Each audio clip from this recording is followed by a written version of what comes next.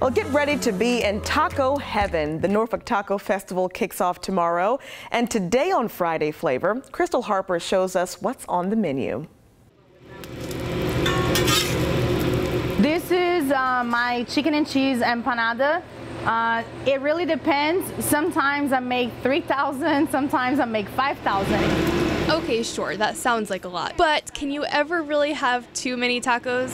If you answered no, listen up because your weekend just got busy.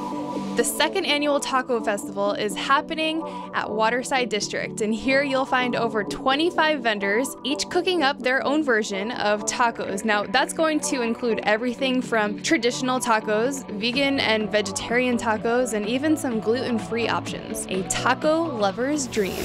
Taste of Brazil and Fajita Express will be just two of the vendors dishing out thousands of tacos over the next 2 days. If you can go to the Norfolk one, please come. It's gonna be amazing. A chance for you to be able to try different tacos.